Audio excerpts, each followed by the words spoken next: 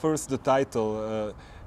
We don't translate it because this is not a word, Srbenka. It means nothing. It is just the way one child wrongly pronounced, wrongly said the word Serbian.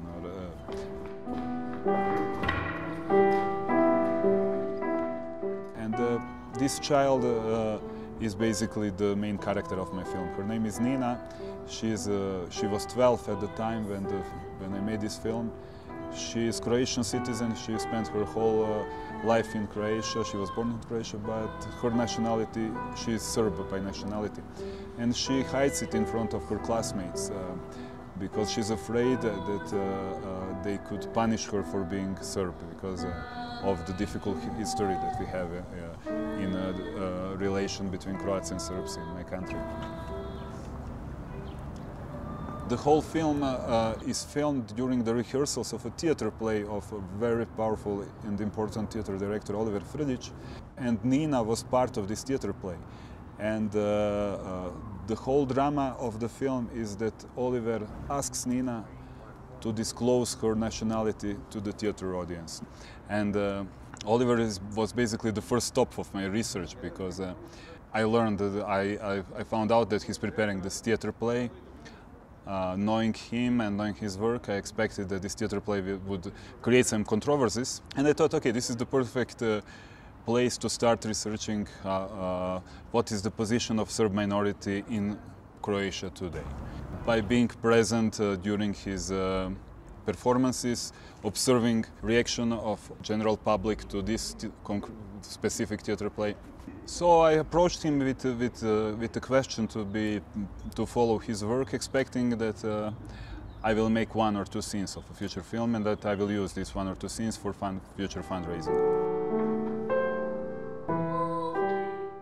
It was only me on the rehearsals with a very small camera and with a couple of microphones. So I think it was not intruding to their process. Actors are always aware of the camera, you know. So probably they did change a little bit because of my presence. But I tried to be as subtle as possible. So I think at one moment also, of course, they had their work to do. So they must have concentrated on what they have to do, and they did not have time to think about me recording them. So I think it was quite authentic what I got on the camera, you know. But something that surprised me, and I think that surprised everyone else, was Nina's story. So this is something that came quite spontaneously to me and to everybody. I did not see that in advance happening, you know. So, and basically this is what made this film, because if there was not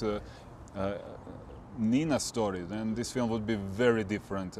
For sure, it would be much more scenes outside of theater. Theater would be maybe 10 minutes of the film. But with her story, yeah, it became the whole film.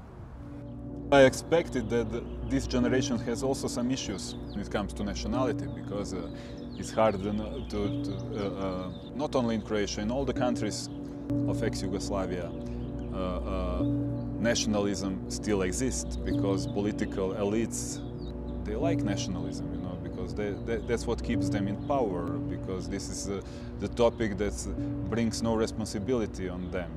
If they need, and it's very emotional topic for people, you know, but for the government it's very easy to handle, because they don't need to do anything, you know, they just need to talk, you know, because it's much easier to be nationalistic than to have some meaningful economic policies, you know. So it's extremely important to make documentaries that deal with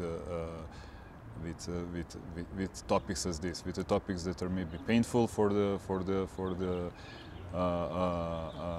local audience, that are maybe topics that are controversial. Maybe someone will feel insulted by opening such topic, you know.